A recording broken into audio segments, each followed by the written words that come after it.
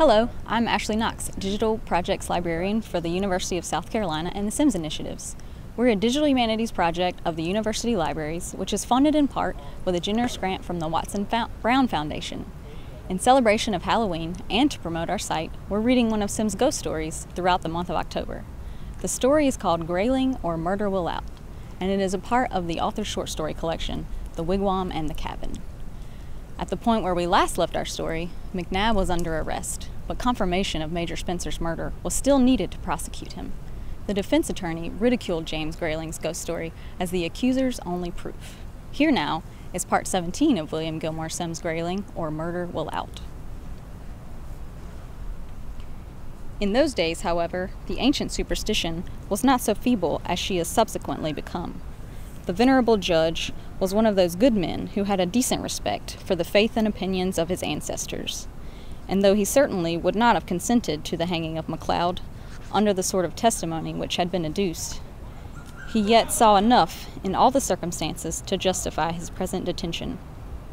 In the meantime, efforts were to be made to ascertain the whereabouts of Major Spencer, though, were he even missing, so the counsel for MacLeod contended, his death could be by no means assumed in consequence. To this the judge shook his head doubtfully. "For God," said he, "I would not have you to be too sure of that." He was an Irishman, and proceeded after the fashion of his country. The reader will therefore bear with his bull.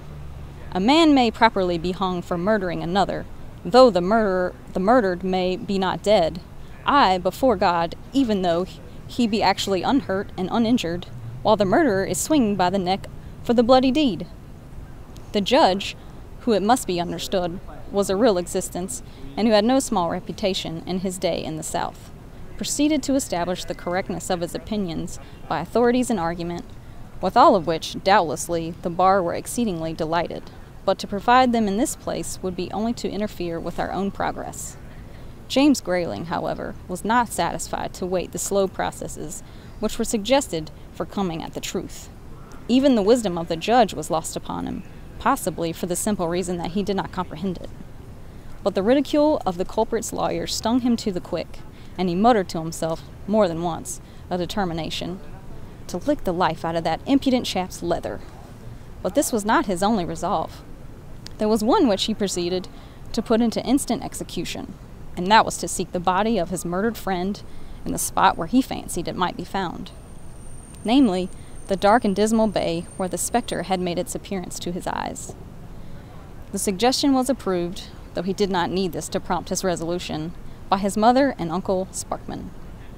The latter determined to be his companion, and he was farther accompanied by the sheriff's officer who had arrested the suspected felon. Before daylight, on the morning after the examination, before the judge had taken place, and when MacLeod had been remanded to prison, James Grayling started on his journey. His fiery zeal received additional force at every added moment of delay, and his eager spurring brought him at an early hour afternoon to the neighborhood of the spot where which his search was to be made. When his companions and himself drew nigh, they were all at a loss in which direction first to proceed. The bay was one of those massed forests, whose wall of thorns, vines, and close tenacious shrubs seemed to defy invasion. To the eye of the townsman, it was so forbidding that he pronounced it absolutely impenetrable. But James was not to be baffled. He led them round it, taking the very course which he had pursued the night when the revelation was made. He showed them the very tree at whose foot he had sunk when the supernatural torpor, as he himself esteemed it, began to fall upon him.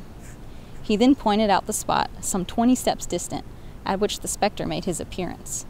To this spot they then proceeded in a body and essayed an entrance, but were so discouraged by the difficulties at the outset that all, James not excepted, concluded that neither the murderer nor his victim could possibly have found entrance there.